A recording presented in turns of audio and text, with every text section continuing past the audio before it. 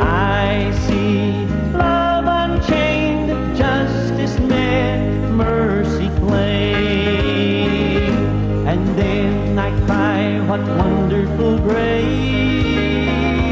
what wonderful grace. The message of grace is brought to you by Christian people who believe the Bible to be the Word of God and who appreciate its power and authority. Within the pages of the Bible itself, there's a God-given design for its study. Rightly dividing the Word of truth is the key to understanding the Bible. We're glad you've joined us for an interesting look into God's infallible book as Richard Jordan, president of Grace School of the Bible, presents another in a series of messages designed to help you understand and enjoy the Bible. Let's join him now.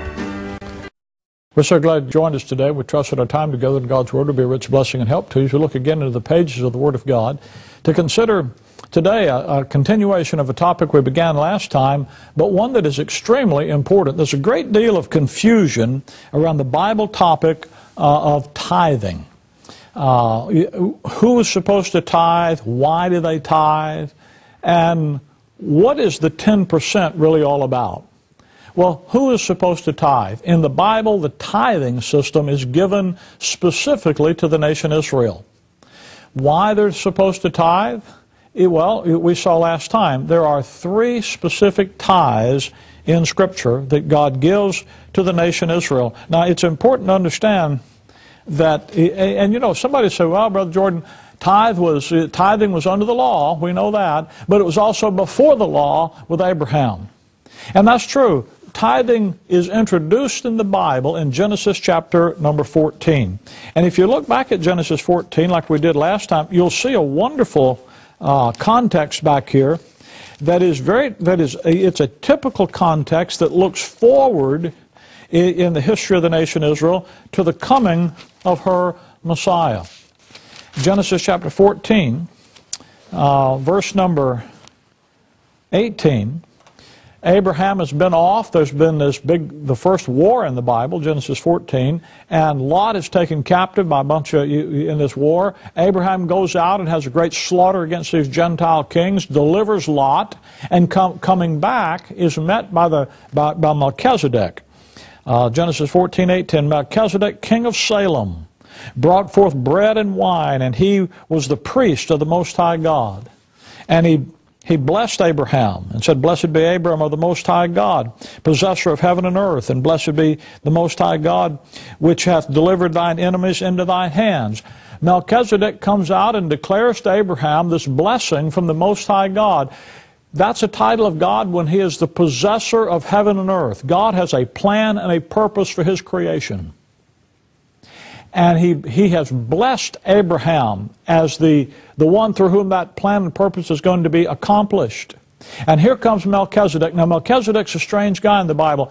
This is the only time you see him in the historical record. You'll find him mentioned in Psalm 110 in connection with the Messiah being a priest forever after the order of Melchizedek. You'll find him in Hebrews chapter 7 when the book of Hebrews refers to Melchizedek and refers to Christ, and it says that Melchizedek, he was the king of righteousness and the king of peace, and he was the priest of the Most High God. I said to you last time, that's always God's order, first righteousness, then peace. So as the king of Salem, God's righteousness was the issue, and then the peace that comes from that, that's exactly who the Messiah is going to be. He's going to be, Jeremiah 23:5 and 6, he's going to be the Lord our righteousness. He's going to be the one who justifies and brings righteousness to the nation, gives Israel the spiritual capacity to be the people that He's chosen them to be, and through them bring peace on earth and goodwill to men. So He's going to be the king, but He's also going to be the priest of the Most High God. He's the royal priest. He's the priest sitting upon the throne, like Zechariah chapter 6, verse 12 and 13 describe the Messiah being. And that's why Israel is going to be that royal priesthood, kings and priests unto our God. They're going to be the nation through whom the Messiah, pictured by Melchizedek, is going to accomplish His purposes. And it was to this king of Salem, this priest of the Most High God, this royal priest, that Abraham paid the first tithe that's paid in the Bible. And I say he paid it because Hebrews chapter 7 verse 9 says that Levi paid tithes in the loins of Abraham. Tithes in the Bible they're not gifts. They're not just free will voluntary offerings. They are an obligation, and they are given for specific purposes. And in Genesis chapter number 17, you see that the tithing looks forward to something that's associated with the kingdom glory of the Messiah. Now, in Israel, they had a tithing system.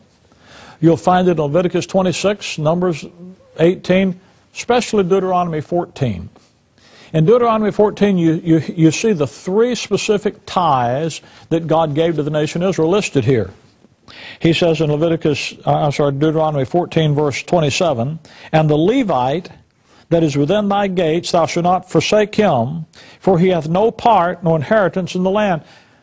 The Levitical tithe, God said a tenth, the 10% of the gross national product, of the gross product of every business, of every family in Israel, belongs to me. The first tenth belongs to the Lord. And what they did with it is they gave it to the Levites. They gave it to the Levites to finance the functioning of the tribe of Levi. The tribe of Levi did not have any inheritance in the land. They didn't get a lot or a portion in the land like all the other tribes did. Why? Because they were separated apart to be the priesthood in Israel. And as the priest, they don't have the portion of the land. So they don't have the wherewithal to gain the profit of the land. And so God says each one of the 12 tribes will give a tenth of their bounty to the tribe of Levi, who give up their inheritance in order to function as the royal priesthood in Israel, the nation's priesthood. Now, the tribe of Levi, Israel is a theocracy. God is the king, and he runs the government of the nation through the priest. So really what that tithe is, the Levitical tithe, was a tithe for the support. It was an income tax designed to support the government of the nation. If you wanted to give a tithe today like that, first you'd have to give it to the Levites. Well, that takes out your preacher. He ain't a Levite. That takes out your church. You know, they're not the Levites. You'd have to give it to the government because that's what they were doing. Just like Abraham, who did he give it to? He gave it to the king of Jerusalem. Doesn't it fascinate you that the first time a tithe shows up in the Bible, Abraham, the first Jew, is giving it? And he's giving it to the king of Jerusalem, who is a picture of the Messiah. Now that's going to tell you something about why it's 10%. Because we got started in this study, not so much to tell you about who the Levites are and where the tithing goes, is to answer the question, why did God require 10%? Why not 3%? That's a divine number. Why not 7%? That's the perfection, number of perfection. Why not 12? That's the number of the nation Israel to whom he gave the tithing system. He says 10%. 10 in the Bible is the number associated with the Gentiles. The 10 kings and the 10 toes and the 10 horns and all that kind of stuff. All those Gentile powers. Well, why would he tell Israel to give a Gentile number? I mean, there's got to be some reason behind that. Well, you'll find the reason associated with the last days of Israel when the true Melchizedek shows up on the scene. We'll see that in just a minute. But understand there are three tithes in Israel. There's the Levitical tithe, 10% right off the top of the gross that goes to the support of the government. Then there's another 10%, Deuteronomy 14, verse 22. Thou shalt surely tithe all the increase of thy seed. Now this is a tithe off of the net. So when you hear preachers arguing about should you tithe off the gross? Yeah. Should you tithe off the net? Yeah. You should tithe off both. That's 20%. People say, whoa, wait a minute. See, they're both right, but the problem is in Israel, you didn't have one 10% tax, you had two. In fact, we're going to send them in, you got a third one. But this one is very interesting. I bet if we taught this one, you probably would be willing to do this stuff. Watch. Thou shalt truly tithe all the increase of thy seed, that the field may bring forth year by year. And thou shalt eat before the Lord thy God in the place where he hath chosen to place his name there.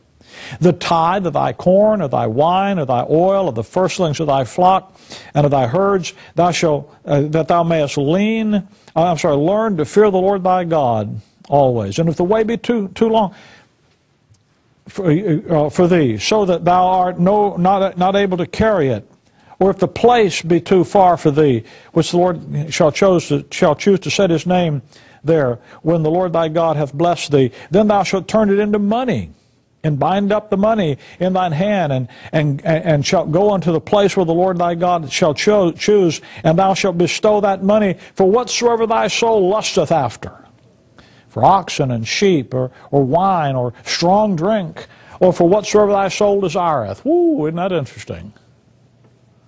I mean, you can go down and have a party, kill the fatted calf, kill the sheep, kill the oxen, get the wine and the strong drink.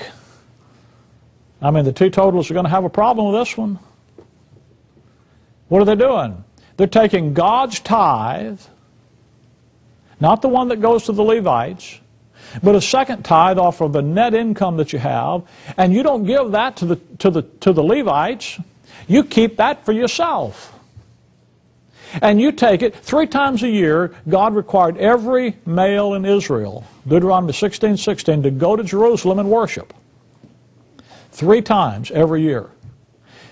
Passover, Pentecost, Tabernacles.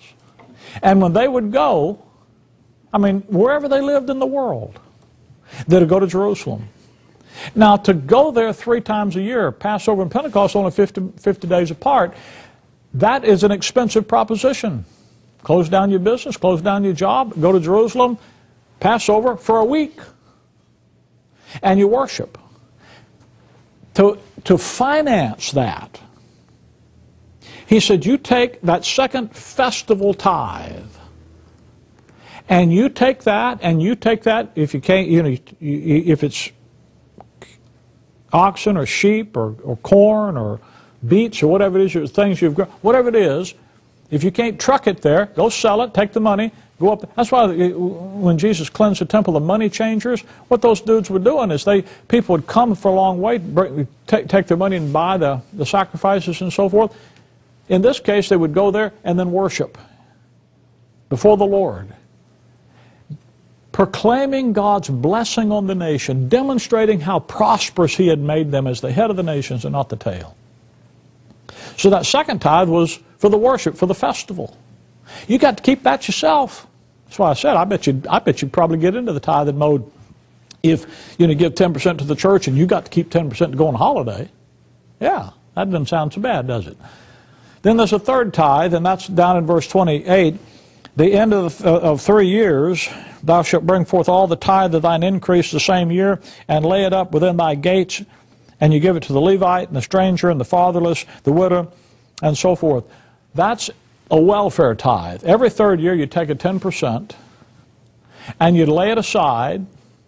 Now you don't give it to the government. The government doesn't handle the welfare. But you'd lay it aside where you are, so that you had provisions to give to those that were in need. The widows, the strangers, the Gentiles, and so forth. And that welfare tithe, now you did that every 3 years. So if you annualize that, over a 3-year period, you were giving 23.33% per annum. So in Israel, the tithing system was costing them, on average, 23.33% every year. Then they could give offerings, then they could give free will things above that. But the tithing system was a tax. There was the income tax for the government, there was the festival tax for the worship, and there was the welfare tax for the poor and needy.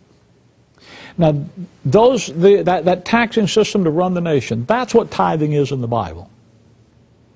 That's why you find it in Israel's program. Now, it's interesting to notice, come with me to Exodus 16 in one hand and Nehemiah chapter number 1. I want to move on from there now and look specifically at this issue of the 10%. Because again, the question is, why would he use a Gentile number for the percentage? Why not a divine number, 3 or 7? Why not Israel's number, 12? You know, I could really scare you and say, why not a testing number like 40? Well, you say, that's too much. Well, 3 and 7 would be less and 12 would be more, but why did he settle on 10? There's a reason. Because God extends the 10th out beyond just the tithe in the Levitical system. Nehemiah chapter 1, and the rulers of the people dwelt at Jerusalem. And the rest of the people also cast lots to bring 1 of 10 to dwell in Jerusalem, the holy city, and 9 parts to dwell in other cities. I just want you to see that when they're going to reestablish Israel, there is a tithe of the people that is paid to Jerusalem. So in the tithing system, it has to do with a percentage of the people of Israel themselves, not just the produce things that they produce, but the producers being pledged to Jerusalem. Where did Abraham pay his first tithe? To the king of Jerusalem. Now go back with me to Exodus chapter number 16, because here's a real strange tithe. Exodus chapter 16, but it's going to help you understand the meaning of some of this.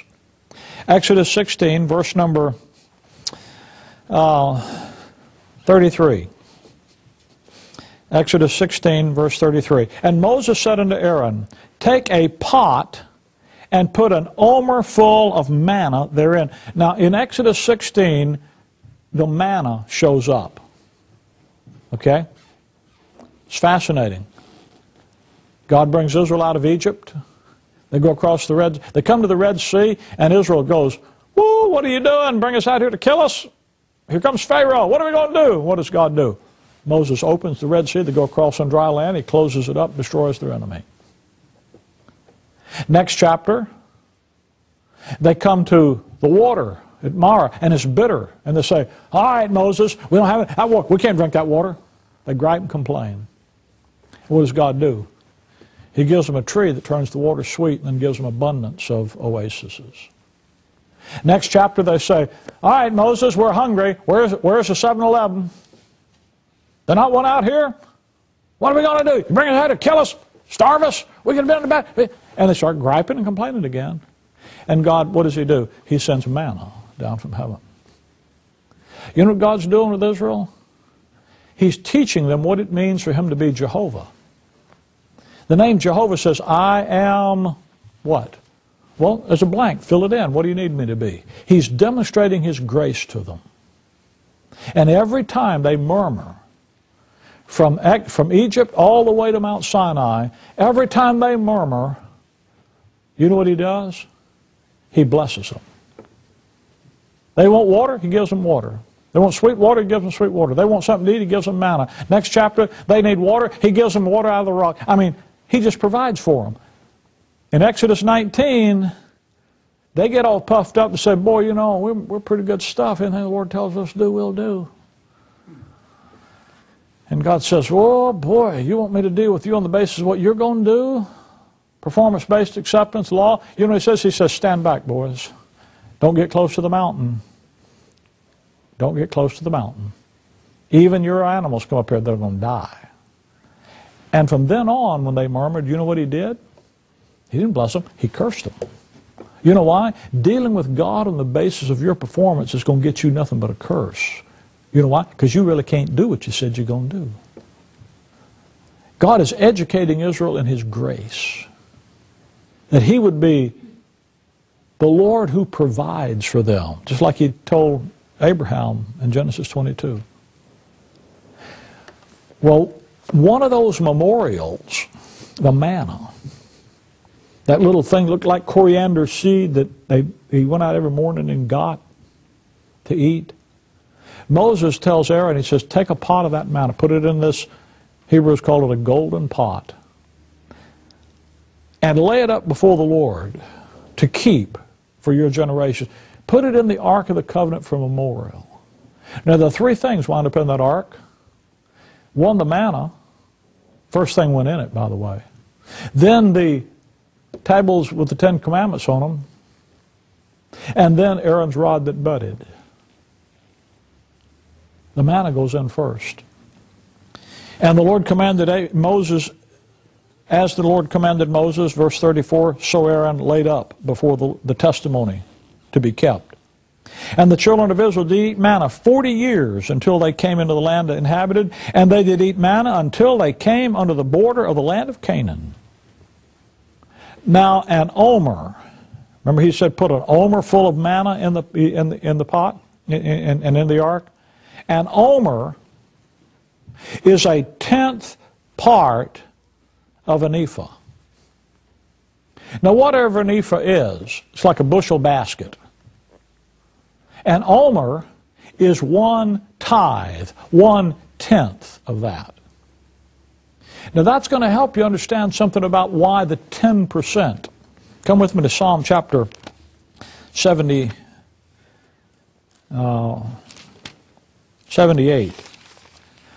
Psalm 78. There are a number of chapters in your Bible. Psalm 105 is one, Psalm 106 is one, Psalm 78 is one, where the Bible will go through the whole history, or not the whole history, but a long recounting of the history of Israel. In Psalm 78, he starts in the book of Exodus and goes all the way through to 2 Samuel and recounts the history of Israel. He starts with Israel and Egypt, goes all the way through David. Notice how he does it, verse 1. Give ear, O my people, to my law. Incline my ears to the words of my mouth. I will open my mouth in a parable. I will utter dark sayings of old. And then he starts recounting the history of Israel. The history of Israel is like a parable. It is like something that was written down in your Bible to teach you some doctrine about what God's going to do in the future. Zechariah 14, for example, he says when the Lord comes back to fight as a man of war, as he did in the days of battle, back in Exodus and Numbers. Isaiah 28, he says, I'm going to do some things at the second advent like he did back in the book of Joshua, and like he did back in the book of Numbers, and like he did in 2 Samuel. I mean, he takes these things. This stuff is a parable. Notice what happens down in verse 24. God did rain down manna upon them to eat, and have given them the corn of heaven, and man did eat angels' food, and he sent them meat to the full. In Israel's history, they eat manna in the wilderness. Now if you go to Israel's future history, Revelation chapter number 12, Revelation chapter 12,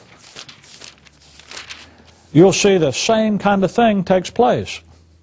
Revelation 12 verse 5, she, that is the woman, which is a picture of the nation Israel, brought forth a man-child, which shall rule all nations with a rod of iron, and her child was caught up unto God and to his throne, and the woman fled into the wilderness, where she hath a place prepared of God, that they should feed her for 1,260 days. If you look down at verse number 14, the woman was given 2 wings of a great eagle, that she might fly into the wilderness, into her place, where she's nourished for a time and times and half a time. That nourishing and feeding in the wilderness in the tribulation is going to be just like he fed them in the wilderness back here in Exodus. Micah chapter number 7. Micah 7 talks about that and actually tells Israel the specific places. Micah 7:14, feed my people with a rod, the flock of thy heritage, which dwelleth solitary in the woods, in the midst of Carmel. Let them feed in Bashan and Gilead, as in the days of old. So God is going to feed Israel, the believing remnant of Israel who are escaping from the Antichrist in the tribulation. He's going to feed them with the manna. But he put 1/10 of the manna back there to demonstrate that. Now come with me to Isaiah chapter 6 for the reason for the 10th. Isaiah chapter 6. They keep telling me the time's gone. Always goes too fast, doesn't it? Isaiah chapter 6, verse number 10. Well, verse 11. Then said I, Lord, how long? And he said, until the cities be wasted without habitation. How long before you deliver us? Talking about those people in the tribulation over there. The Lord hath removed men far away, and hath and there be a great forsaking in the midst of the land. Yet in the land, shall be a tenth, and it shall return and be eaten, the teal tree. So the holy seed shall be the substance thereof. God is going to preserve the nation Israel. He'll have a tithe of his people that are brought back from among the Gentiles, and the root and the fatness of the nation Israel that springs forth into the kingdom, the remnant that goes into the kingdom and brings forth the good fruit, is going to be that tenth part of the nation that he rescues from among the Gentiles. The reason for the tenth, the reason for the tithe, is that it is a memorial of the nation Israel, their godly seed that he's going to gather from among the Gentiles. The reason he uses a Gentile number is because that's where they're going to be rescued from. Listen, in Bible prophecy, the tenth has to do with the rescuing of the remnant of Israel from among the nations, and being offered to God as the source from which the nation in the kingdom comes. That's what's associated with the glory of the Messiah at Jerusalem. In your Bible, tithing has nothing to do with Gentiles in the dispensation of grace. It has everything to do with the nation Israel in God's plan and purpose for them. Don't let somebody hoodwink you.